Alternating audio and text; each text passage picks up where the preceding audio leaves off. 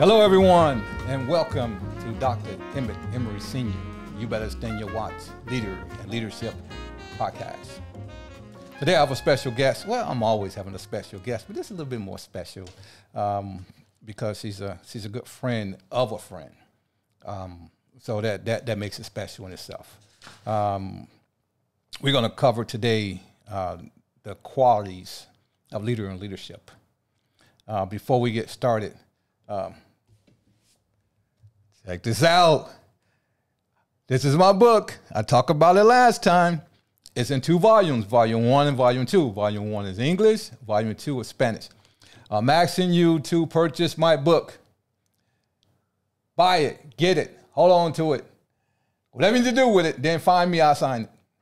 And also, subscribe to me. All right, here we go. Let's get this podcast started.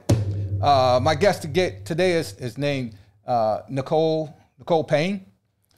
Nicole, tell my audience about yourself.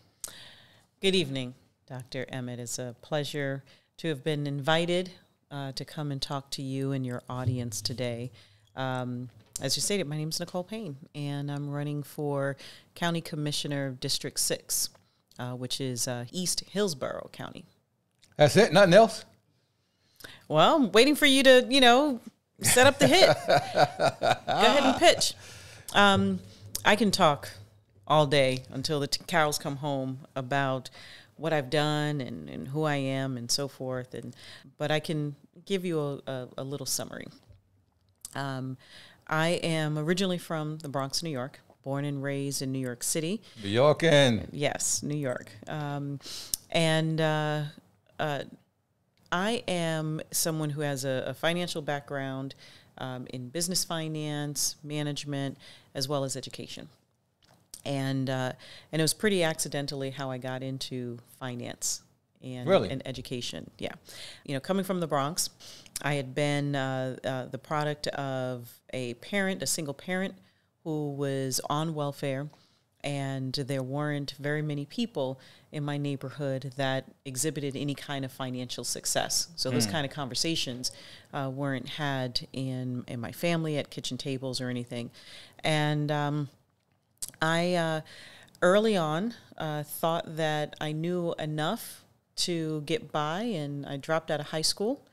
And I started working in the entertainment industry, looking to get into writing and producing and so forth. And I struck out pretty early and wind up starting a family, and eventually realized that, well, I think I need to go to school and get this little piece of paper, that everyone else is talking about. So I did get my GED. And in between jobs, I was stuck at an airport. And I struck up a conversation with this stranger that was sitting next to me. And it was about 3 o'clock in the morning. The flights were very much delayed, kind of what's going on right now with most passengers globally, what they're experiencing. But I'm sitting in the airport, struck up a conversation with this gentleman. And at the end of the conversation, he said, you know what? He said, it sounds like you've got a lot of business sense, and I think you'd be perfect for my business. And he handed me his business card, and he happened to be the national recruiter for a company called Solomon Smith Barney. And I looked it up, and I said, oh, goodness, it's a financial firm. I don't know anything about finance. I hated math in school. But I said, I'll just show up for the interview and see what happens from there. And so I get to their Atlanta office. And at the time, I was living in Virginia. But I get to their Atlanta office and got set up with an interview, did a mock Series 7 examination, which I failed miserably, but they hired me anyway. Wow. The hiring manager said that, I think that you have the skill set that would be perfect for this business. And so he hired me to be an assistant for 5 other stockbrokers so I can kind of learn the business. How old were you this time? I was 24. Wow, you was young. Yes, I was 24. And I get there and I get excited. And, I had clients that were calling that were part-time teachers for, 30 years, and they're calling and they're saying, they want to cash out their retirement account. They're, collecting stocks and millions of dollars is running through hands.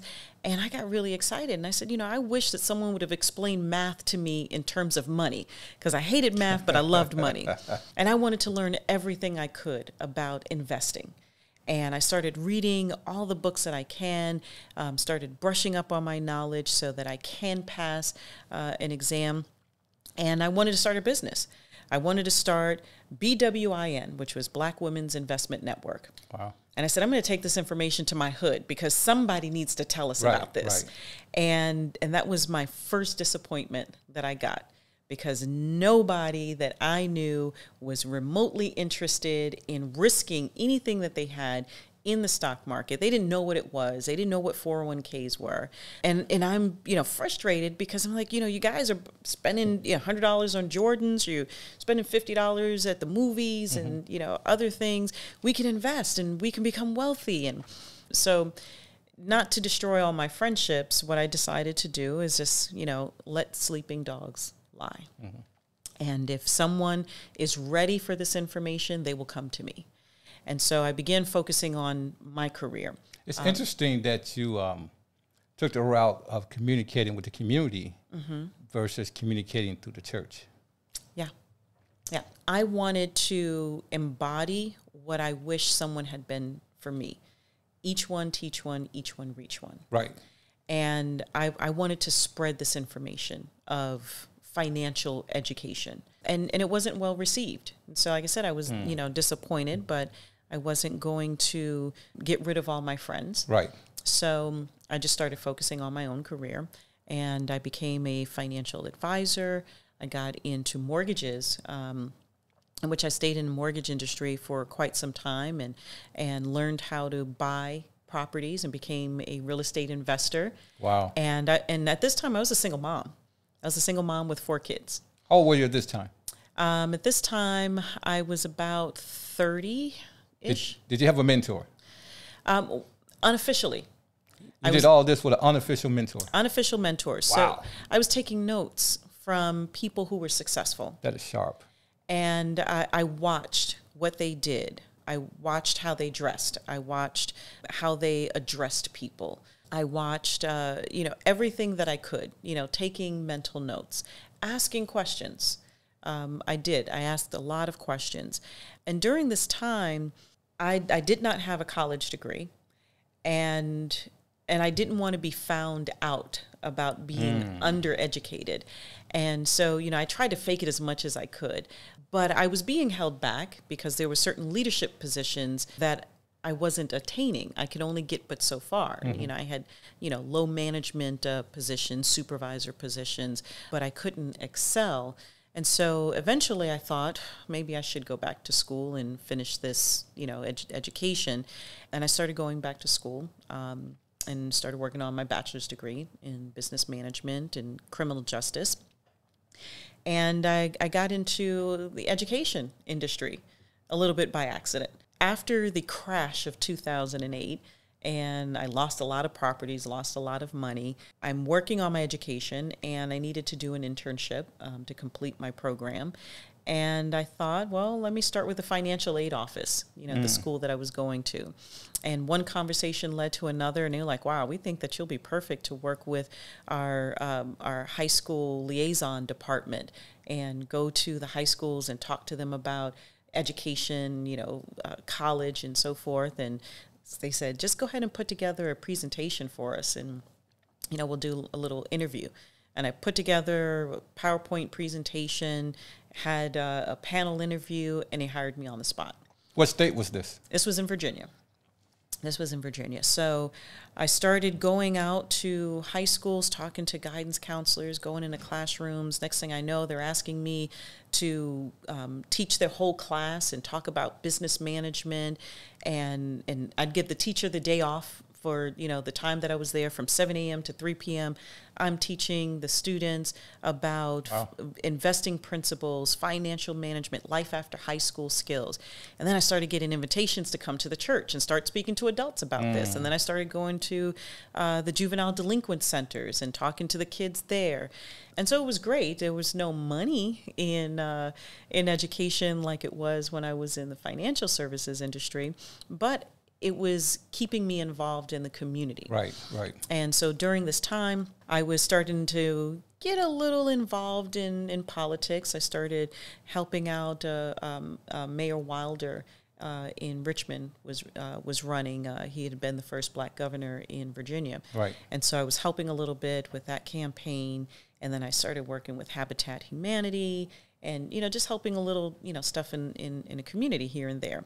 And then the last project I was working on was with the Urban League. And so I was the right-hand man, if you will, to the president of the Urban League of Greater Richmond. And I really became heavily involved in community work. After that, I started working with another nonprofit organization, New Visions, New Ventures, that helped women and minorities with business plans, learning how to navigate through lending, micro-lending, when it was starting to take off. And did that for a while until I met a brick wall. And I finished my bachelor's degree, but there was still this holdback that I was experiencing of excelling to the next level. And after a while, I wanted to move to Florida. I had made a little pit stop in Florida years before, and I wanted to go back. And so at this time, I'm already married. And I told my husband, I said, when I met you, I told you I used to live in Florida, and I plan on moving back someday. And I said, well, I got a plane ticket, a job interview, and a lease to an apartment. Are you coming? And, he just thought it was a phase that I was going through. And he's like, oh, okay, well, you just go figure this out. And, I'll wait here, keep everything, holding down.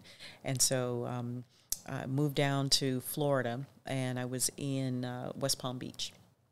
And, we'd visit each other back and forth, and he saw that I was pretty serious about staying in Florida.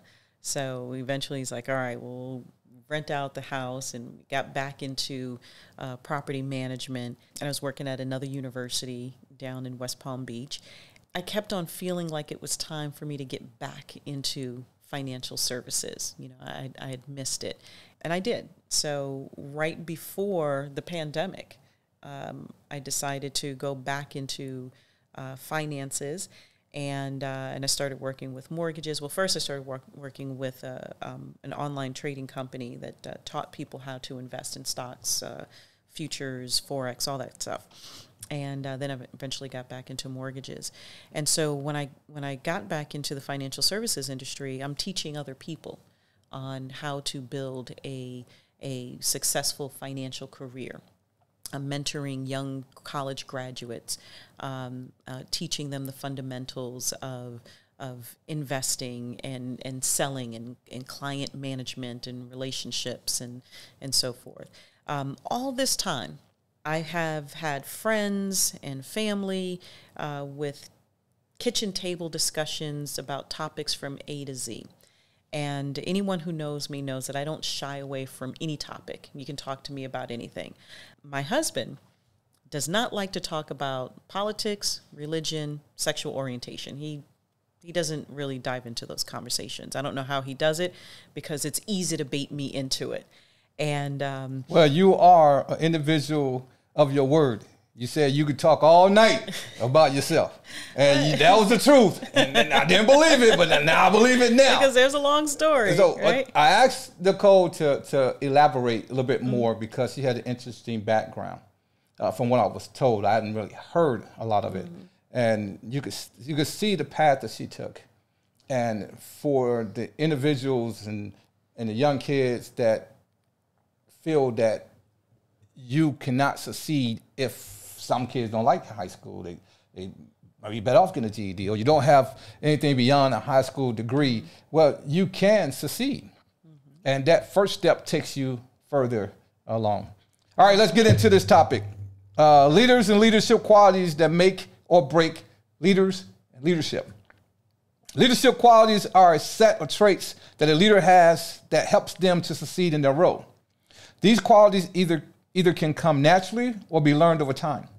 There are several qualities that a good leader should have, including intelligence, assertion, empathy, intrinsic motivation, flexibility, ambition, self-confidence, optimism, hard work, determination, prevalence, concern for people, respect for others, excellent communication skills, knowledge of the field, Any other ones you want to add to that? You're covering a pretty wide gambit of qualities. It's very rare that you find someone with all of that, right? They may have a few here and there. They may have one, and some may have none.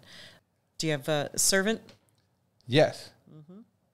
Me, I'm a servant leader. 15 qualities. She said you very seldom find someone with one. That's cool because you found someone with 15. No, I'm just playing. I got some. I'm not going to tell you which ones are. A survey of 195 leaders from more than 30 global organizations suggests that there are 5 major themes of competencies that strong leaders exhibit. High intellectual standards and providing a safe environment. Empowering individuals to self-organize. Promoting connection and belonging among employees. Some of these things are mentioned. Nicole mentioned it in her intro. Open to new ideas and experimentation. Committed to professional and intellectual growth of employees. She didn't get expound too much employees. She's telling you about how she succeeded coming from down below. And reason I wanted to hear more on her background because I'm from Chicago and she's from New York. And when she stated that she was observant and she looked around and she listened and she communicated, well, we both have 2 different perspectives on that avenue. She did that so she could learn more. In Chicago, I did that to watch my back. I was trying to see who was around me, so I was watching my back. I was looking, I was learning, I was listening to make sure. I was looking to see if I had a way out. You know, if you see them coming left, you got to make sure you go right. We both looked in a different perspective from that, and she was more successful. I'm more in survival mode. Now, Nicole, I want you to explain the following leadership skills, traits, and quality. I'm going to state it, and then I'm going to state what I mean by it, and then I want you to elaborate. Creativity. Solving problems innovatively. One of the qualities that I admire is the ideation. People with ideas, people with creativity. You know, you learn how to solve problems very early in life when you're given puzzles. You know, you're given toys to play with. You break them up and you put them back together, and or you're taking a piece of paper with a crayon to it and you're creating something out of your imagination, and that is the beginning steps of being able to solve problems, is learning how to create and solve little puzzles. I don't know if we do enough of that in our schools. We're taking away the arts, and you know, people who are into the arts are problem solvers. Right? They don't look at the world just in black and white. You know, they look at it in very abstract terms. They can turn something upside down, inside out, and make something out of it. And you know, people who create are problem solvers, and we need to look more towards that, which is why we need to keep on investing in the arts in our schools. Those are your future problem solvers. You wouldn't say that creativity started in the household? Yes. Yes, I would. Because I learned how to be creative at age 5. Because I stayed in the trouble, I could get my butt whooped. So I had to be creative on how I can resist all that pain that was coming toward me from the belt and anything else and the shoes and everything that Mom was giving me. And more from the neighbors than from her. Right. So yeah, and you do need that. You need that kind of artistic stimulation. You know, right now you see in our society that we're giving our children flat screens to play with, cell phones, tablets, and so forth. Although some of them may have little games, but there's something about the real 3D, 4D aspect of life that if you're given paper, crayons, boxes, you know, what have you, and you're figuring things out. It does start at home, to give challenges to your children. It teaches you how to think outside the box. You're learning critical thinking skills very early on, and as a 1-year-old, 2-year-old, you don't really know what you're doing, but you're building upon these successes and failures of figuring things out. And the reason I said that is because the creativity into the workplace with leaders and leadership, and it gives you more towards strategic thinking and planning, the creativity part. And that was some researchers like to argue back and forth about is leadership learned or were you born with it? Because the creativity, it could be both. creativity sneaks in. Yeah, it could be both. You know, we have nurture and nature, right? And some of us may be naturally inclined to create. Some of us have to be put in that environment, and with practice over time, we learn these behaviors. You know, if you look at it as that, you know, nature is your blank canvas. Yes. Yes. And nurture is the paint that your teacher, parent, or whatever is giving you. So you can learn those creativity tools.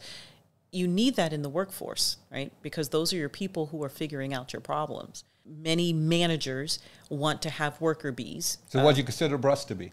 The brush is it's a tool, it's a medium, but anything could be a brush. Yes. Next, empathy. Understanding others' feelings. This is I think it's a big issue in the workforce. Not so much that the individual don't understand others' feeling. I think sometimes either they focus on policy procedures, or I can even go a little harsh to the right and say they just don't care.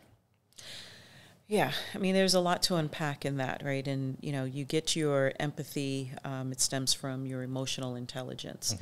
And, you know, empathy, the ability to understand your own emotions, but maybe understand others, yes. right?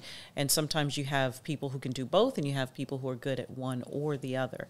What we lack oftentimes, especially in the environment that we're in present-day America, is a lack of empathy, sometimes for people who don't look like ourselves, whether that is a gender issue or a racial issue, but we do lack a lot of empathy. And it's probably not enough stimulation in the family, not enough stimulation, real world connectivity, because we are so into our devices. And there's psychologists that have said that it is hard for a child to grasp the true emotional depth and breadth of emotions if they're looking at a flat screen. You know, there's the nuances in facial expressions. If you're not giving your child enough face time, you can arrest their development in the empathy sector. When I was working on my doctorate degree, me and another doctor, we did a little research on empathy. And we focused, he was Hispanic, we focused the research on the minority community. We wanted to see, does empathy come from that minority community from past experience that someone suffered, understanding others, or does it come from reading an individual? By reading an individual, I mean understanding facial expression, understanding body language, understanding the topic, understanding tone of voice. And we found out that 60% of that finding came from background experience. You can look in the Black and brown community, and you know that there's plenty of empirical evidence to show that there are challenges that we face that our white peers do not have to encounter. And we have a lot of emotions, raw emotions to contend with. From very early ages, we are thrusted into the realm of racism, right? You know, even women are very early on thrust into the realms of sexism, right? Yes. And, you know, there's all kinds of isms and so forth, but, you know, we're forced to deal with these raw emotions. We see our parents come home with it, you know, of the microaggressions and, you know, even the you know, obvious aggressions, right? And we see our parents and our brothers and sisters go through all of these transgressions, and then we start to experience it ourselves. So we have a reservoir of emotions and physical expressions, body language to really draw from when we are assessing our own and we're assessing others. So we can be a little bit more sensitive towards what other people are going through. We're experiencing a lot of things firsthand, and you know, where our white peers may never experience the racism that we experience. And, you know, they can argue reverse racism, but we know that it's not the same that we experience. So we do have a very big reservoir of issues that we have to grapple with, and we learn how to get through it. That life doesn't always go our way, and we have to suck it up and keep moving forward. Yes, and that's you learn through generations. And that's not a generation curse. Right. That's generation fact. Right. And unfortunately, we pass down these things because these stressors do affect us at the DNA level, right? And you know, there's plenty of studies that show that you can pass these things on from mother to child. Yes. Because these things can alter your DNA. And so if you're a man, it can alter your DNA before you even impregnate a woman. Yes. As a woman, I mean, women are born with their eggs from birth, but there's also other kind of chemical changes that we can go through when we are under stress. And so we can pass these things, unfortunately, on to our children. You know what they're saying? Some research is saying now? They're saying that a lot of the aggression from the young kids, the violence with the weapons and things of that nature, they're trying to tie it into military war veterans, DNA. And I don't think that's cool because I'm a military war veteran, and my kids is not aggressive from the war stage. They're aggressive because they was kids, and kids are aggressive with that age. And a lot of kids put aggression into sports and make them more competitive with other kids. Well, the important thing is that you have to have an outlet for those aggressions. Yes. And thank you for your service, by the way. Thank you. You know, when children are coming of age and the hormones are being introduced to the body, and it makes them feel, overly anxious and aggressive about things that may be trivial, and they may be uncharacteristically happy about things that really aren't funny, or they have these emotions where they just don't know what to deal with it, do with it, and if you have good parents, good mentors, coaches, teachers in your life, you can find outlets until you can regulate, these emotions. But all children feel anger at some point, things that they can't even understand. They just don't know that it's a phase that they're going through that they will get out. But if they have, again, the right people in their lives, you can do sports, you can do creative arts, you can do studies, academics, or what have you. But you have to train the mind to disperse all that outside noise and have inner peace somewhere. Well, I know this 40-year-old man going through all that right now. How do you get him on board? Next, integrity. Having strong moral values and honesty. Yeah. That, in the leaders and leadership perspective, a lot of that is on display when an individual is following the guidance, proper guidelines, proper procedures, doing what's right, and not deviating because from their moral values. So if I got my religious background, my religion is telling me that I got to pray for 5 minutes at lunch. The discipline in me, because of my integrity and my moral values, they're going to help me step away for 5-10 minutes to do that. And I'm going to express that interest to my boss. My boss understand what I'm going for 5-10 minutes, and I'm going to do it during my break, my lunch break.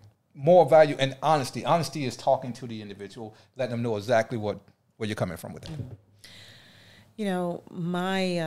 My take on integrity, ethics, honesty, is that it's non-negotiable. I am responsible to a higher power. Yes. I am keenly aware of who I am and how I operate in the world. People see a black woman, and I know that I'm scrutinized much more than my white peers. Not complaining, that's just the way that it is. You got to deal with it. Right. I can't get away with certain things, even trivial things that my white peers may be able to get away with. They're given the benefit of the doubt, where I may not be given the benefit of the doubt, and I have to prove myself. And yes, constantly. And the only thing that I have for me is my reputation, right? And so once your reputation is tarnished, that's it. You know, pack up, move out of town.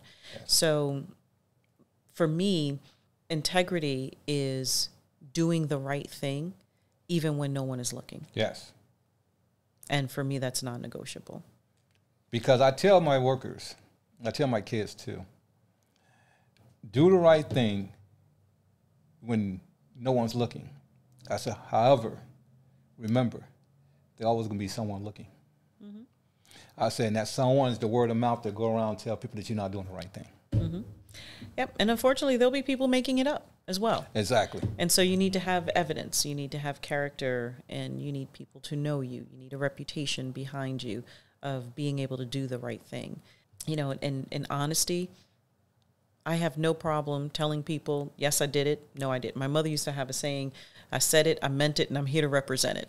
And don't ever say anything that you can't defend if you're confronted with it, right? So, you know, I move in the space with honesty. And one, I can do that because I have a clean heart.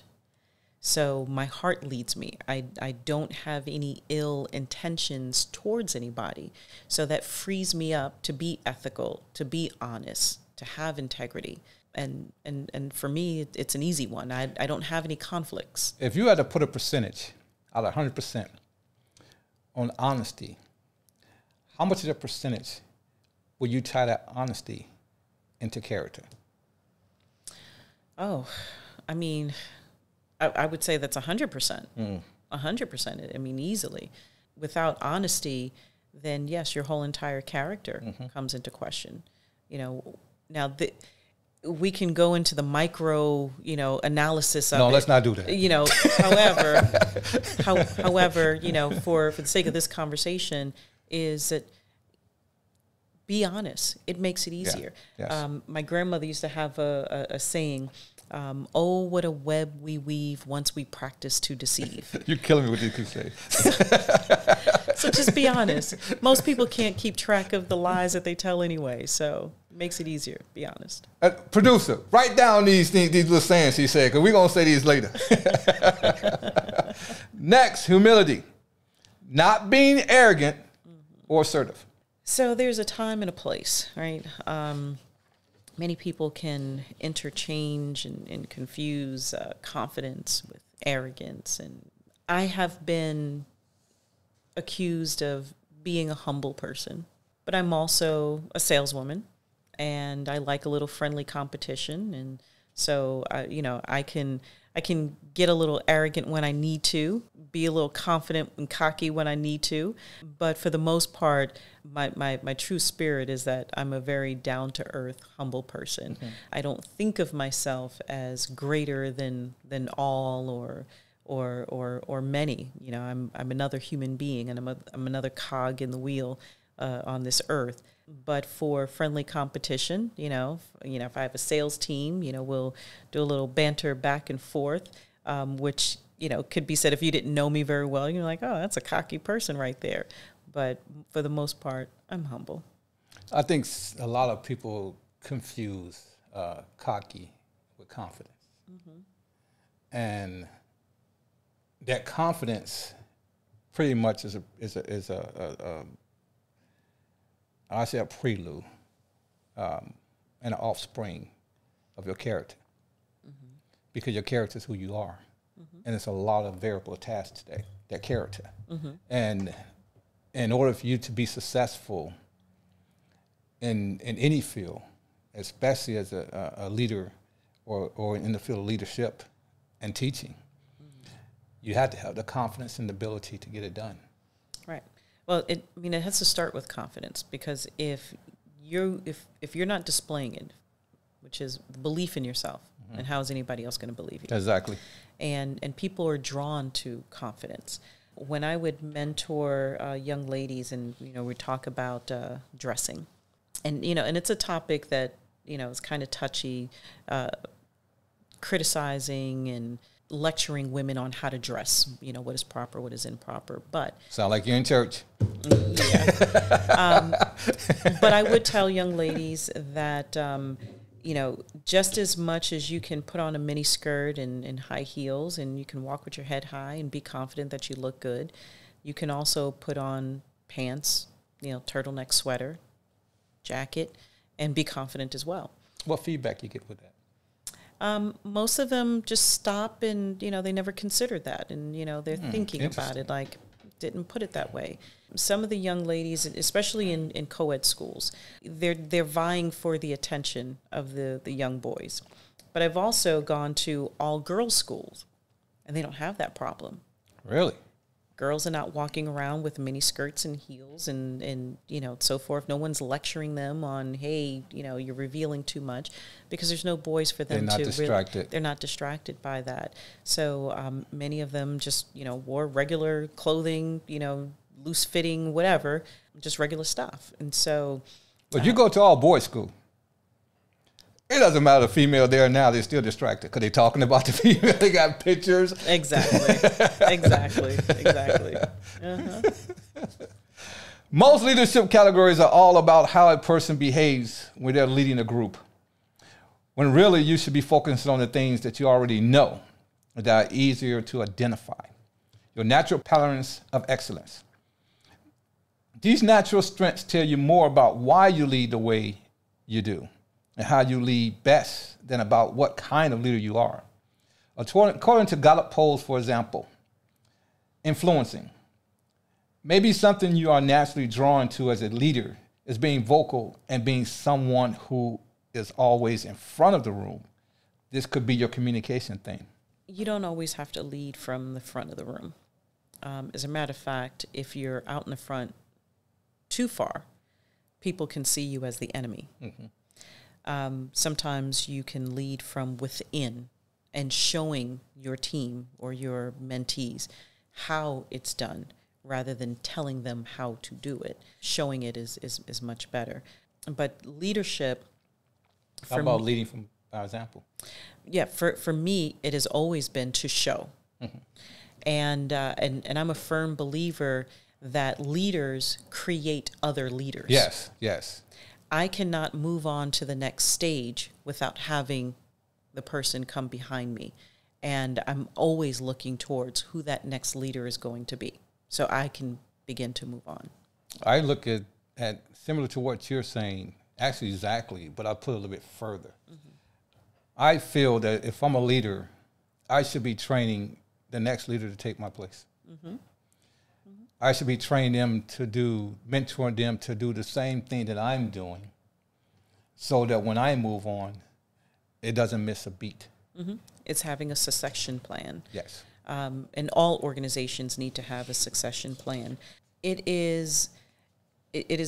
goes back to, what I'd said before, that each one teach one, mm-hmm. each one reach one. And that's how we continue to have the world go round, is developing other leaders, yes. Not hoarding information, not fearful that you're going to be replaced. I should hope to be replaced. That's what I look towards, is replace me so that I can move forward. Yes, and keep it going. Mm-hmm. Strategic thinking could be the leader who is energized by brainstorming sessions, who loves thinking about all the things that could be your ideation theme. Mm-hmm. What do you think? I was just talking to a couple of friends earlier today that my brain doesn't shut off. That's not good. There's really you have to have a rest period. No rest for the weary.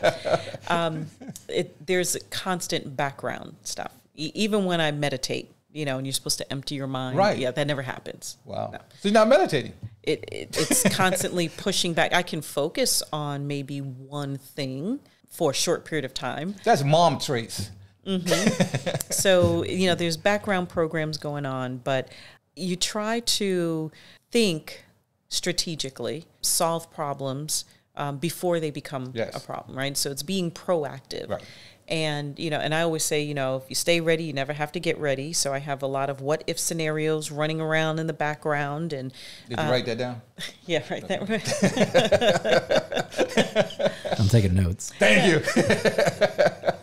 But in life, you do need strategies, and oftentimes we're not thinking strategically enough.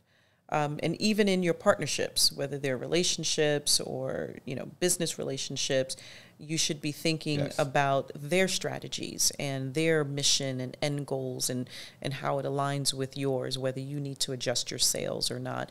So, I'm constantly problem solving. I enjoy the problems, excuse me, not the problems. I say, girl. I enjoy thinking about the solutions. That's better. Yeah, thinking about the solutions for the problems. Because I'm also a firm believer that the universe is so well balanced that for every problem, there's equally a solution for it. Yes. We may not know it, and we may not have it today.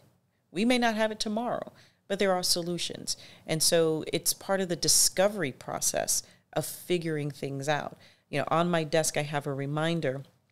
I thought that I coined this term, but apparently I may not have. Or maybe I did and someone copied it off of me. But everything is figure-outable. Did you write that one down? I'm taking notes. And so that's the way that I approach life. Everything can be figured out. And I will put the time and brain power, researching, asking questions, asking other successful people that I may know have been in that situation, looking for other successes. How important is feedback? Feedback is very important, right? And you're going to get some feedback whether you like it or not, right? And so you have to kind of, filter through that. When I was 16 years old, a friend of mine gave me some advice that you take the best and you leave the rest, right? And so filtering through some of that feedback, but it should come from people that you respect and admire. Yes. Take the best, leave the rest. Yeah. Make sure I send it to my wife, see how far I get with that one. Precisely. Executing. Or maybe you find yourself being the leader who is always pushing their team to go further, reach higher, and continually challenging themselves. This could be your achiever thing. What you think? Yes. Being in sales is always a constant goal. The marker is always being moved. Like, yes, you did great yesterday, but what can you do today, right? And so, and even because of the nature of the way our society is set up, we are in a capitalistic society, right? And so, more, right? We're always being pushed to achieve higher, do greater things. Records are always needing to be set and broke and set again. And is that good or bad when we put that pressure on the kids? Well, it depends on who you are. So, we have so many different, personality types. That kind of pressure is good for some, and it's not good for others. So you just have to know what kind of kid you have. I have 4, and, all 4 of them are different. Some of them can take the pressures, and some of them can't. Some of them thrive off of it. Some of them love it. Give me more challenges. Who else can I beat? And, while I have another, it's like, I'm not interested in, I got one like that. You can have that title. I have 4, and my oldest like that. Yeah. But the other 3 are so competitive. Yeah. But my personality type is I want to achieve. I want to push myself to the limits. I want to see what else I can do. That's my own natural curiosities. I understand that there are people that are not very curious to what they can do. They're fine with being who they are. And there absolutely is nothing wrong with that, right? You don't want to admonish someone who is not a high achiever.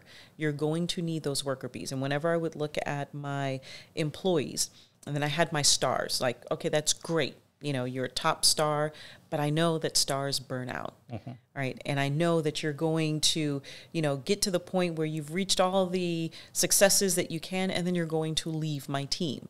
So while that's great, I applaud you for your accomplishments, because it's always great to give them that feedback. But then I look at the vast middle, who are your kind of, you can depend on them. You can either depend on them to achieve the goal or just come under the goal, just go above the goal, but you kind of know what you get with those folks, and they're not going to really do much more.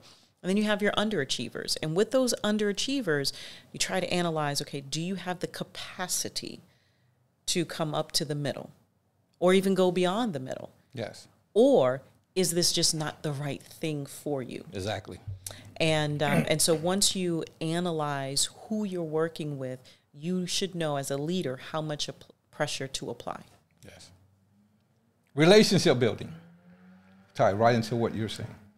Or maybe you are the type of leader who listens to everyone's individual story and sees unique value that every follower brings to your team.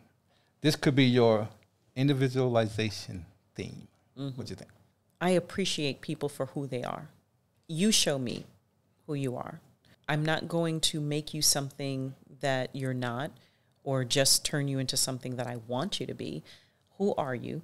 Tell me what you want for yourself, and then let's see how we can achieve that together. And so looking at people as individuals is very important. You know, our American society, we're a very individualistic society. We all want to be recognized for who we are, our own wants and needs. And there are some other societies, collectivist societies, that, you know, a little bit different. They hide behind their accomplishments. Right. But I do look at individuals, and I think that is important for some people, is to be recognized, and especially, you know, with social media being what it is. People are just kind of blended into this social group. There's a billion people on one app, and it's hard for them to stand out, and so they don't feel like they're being recognized or seen. Even sometimes in families, when you have multiple children, some children feel left out, that they're not being seen, and that's because, you know, our society prides themselves on recognizing the individual. And so I do that. I stop to recognize individuals, listen to them. I probably get more than what I would want to, because a lot of people love talking to me about their individual and uniqueness and their unique situations that they're going through. But I will stop and acknowledge people as the individuals that they are, and try to find something in them that I can appreciate. So it sounds like you consider recognition as a motivator. Mm-hmm. Yeah. Pew Research Center, September 20th, 2018, surveyed by Julia Messiscana, I bet be messing names, Forsyth, Ruth Ingerlink, and Kim Parker, talked about female leaders as a more compassionate, empathetic than man individual. For most of the other qualities tested in the survey, majority of adults say that there is not any difference between men and women. Mm-hmm. So you smile, huh? However, among those who do see a difference, women tend to be viewed as stronger than men on most qualities. Two examples that apply to both is politics and business, which are being honest and ethical and standing up for what they believe in. You talked about honesty to a great extent. You talked about ethicalness to a great extent. I was waiting until I got to this part to show that that part is true, because that you focus on those two areas to a great extent. And standing up for what they believe in. Roughly 3 in 10 adults say female leaders, I got to say this. I got to say it. It's the research. I got to say the research. 3 in 10 adults say female leaders do a better job than men at being honest and ethical. 31% said in politics and 30% in business. While relatively, few say men do a better job than women. 4% in politics and 3% in business. Your feedback. It's a tough one. But okay, yeah, we can talk about this one. Okay. Uh-oh. So I told you got my bachelor's degree, and then I went on and got my master's degree, and this year I'll be defending my dissertation, getting my doctorate. So soon enough, thank you, I'll be Dr. Payne.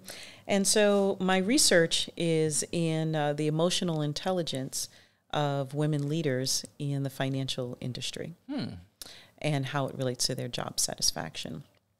And so in my research, I have been coming across a lot of data that shows that women exhibit higher levels of emotional intelligence. And why is that important? Because it is often linked, high levels of emotional intelligence is often linked to effective leadership.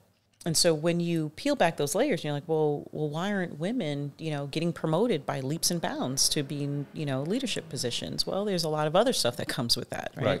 Because it is a misunderstanding that women don't know how to control their emotions, right?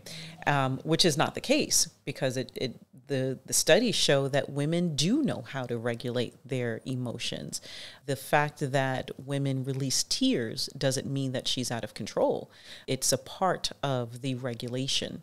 And so when you're looking at the leadership and you're looking for people who are compassionate, who exhibit empathy, who exhibit honesty and ethics, yes, those are qualities that women do excel at. And that's not to say all, right? Because when you have people that enter the conversation that may not have read the research themselves, they're like, well, I know one of my bosses, was evil. She was, and, there are anomalies. But yes, studies do show that women are effective leaders, and we should have more programs in the workplace to help foster that. And it doesn't mean that you have to choose women over men. You should always be choosing the person who is right for the particular position, because there are a lot of great male leaders, obviously. But women should also be given the chance, should they be qualified, to go for those positions. But a lot of women, not a lot, but some women suppress their... That is true. Their leadership right. qualities. They may exhibit risk aversion, or it's confused for risk aversions, but women are more strategic with their risk. For example, we know that men are willing to take more risk than women. They'll go and they'll gamble the farm, for, a business investment, and a woman may be a little bit more prudent. But when you look at the decisions that women make in organizations, women are more strategic with their financial decisions, their investing, and those organizations that she does lead, they tend to have higher revenues. They have better return on their investments. But research has shown that what you're saying is true. However, they're saying the highest successful rate in that area is not the single woman, it's the woman who's married. Right. Well, and that's because in relationships, when you have that partner that is supporting you, when you have supportive partners, right? Because unsupportive partners can be a career killer as well. Yes. But if you have a supportive partner, yes, that is true, as opposed to single women. The key to it is to have the best supportive network, the best supportive village possible. Stemming from your parentage, from birth all the way through, to encourage you to take chances, to explore education and self-discovery. But society still, whether it is, from your own family or from the church or community leaders, still expect women to make the bulk of sacrifices for the family. So women are leaving the job force to have families. Women are taking a back seat to their husbands' careers. And there are some women that are just not confident, and this begins to show up right around the first, second grade. Really? Yes, the first or second grade is where it begins, the lack of confidence begins to show up as girls become aware of the gender differences that society is displaying more and more. So studies have shown that boys will raise their hand to answer a question even when they don't know the answer. More times than not.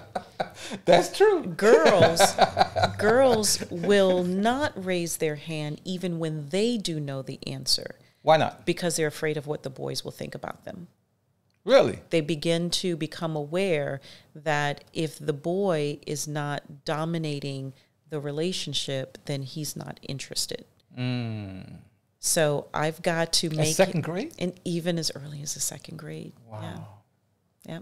So why is a woman considered a better politician?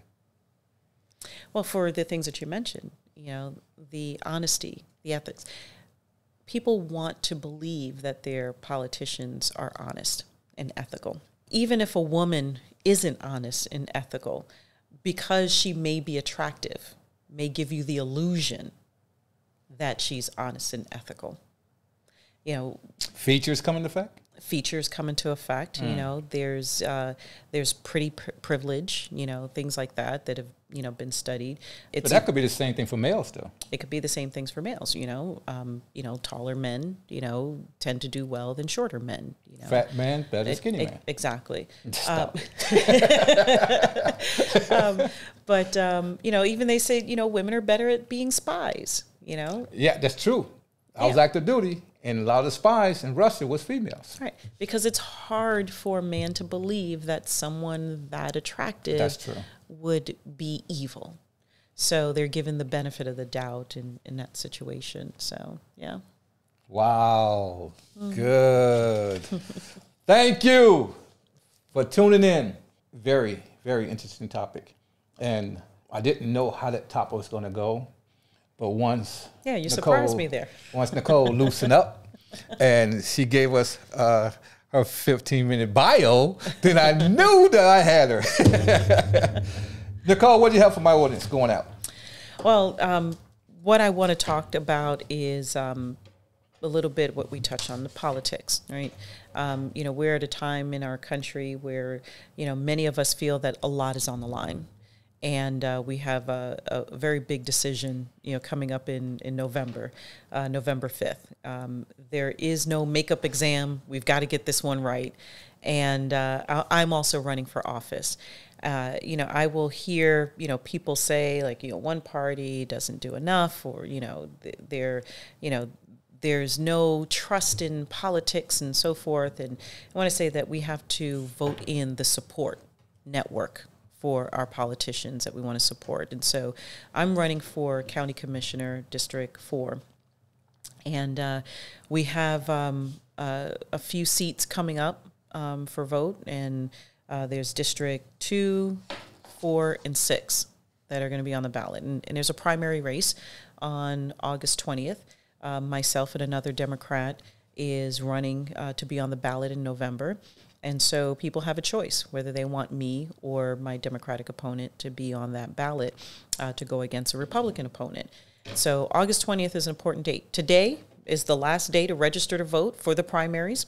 And yes, today for the primaries, which will be on August 20th.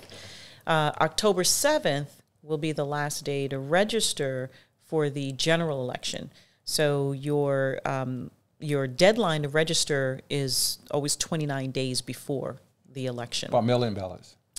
Mail-in ballots today as well. So today is the last day to register to get your mail-in ballot. They will start accepting mail-in ballots on August 5th. But the actual election day for the primaries will be August 20th. So if you register today, you're receiving it in the mail when? You should receive it in the mail within a few days. And you can go to the Hillsborough County Supervisor of Elections. You can check your voter registration status. You can update your party affiliation, change your address, whatever it is that you need to do. But you know, the primaries is just as important to know who you want to be on the ballot. And if you already registered, great. Come out and vote on August 20th. And also November 5th. But to that I say to people, well, you know, don't just vote for me because I'm a black woman, or don't just vote for me because I'm a woman. Don't just vote for me because I just told you to, and, you know, I'm the first politician that you met. Vote for me because you know that I'm the most qualified candidate to be in that office. And I spoke about my background in finance and education and all the things that I do in finance. I am also the president of the Hillsborough County Black Chamber of Commerce. So I stay involved in the community, helping to build entrepreneurship skills, helping to connect people with resources, and that's also what I plan to continue to do in the office of County Commissioner. Okay. Thank you, Nicole. We appreciate you being on the show. And you can also vote for her because she got a card where you can't miss it. She got on both sides. So you see the face right there. Who am I going to vote for? Bam! Here we go. Back to this again. Purchase my book. I am advertising it big time. Purchase my book. Also subscribe to me. Thank you, Nicole. Thank you, my audience. I appreciate you. Till we meet again. Thank you and goodbye.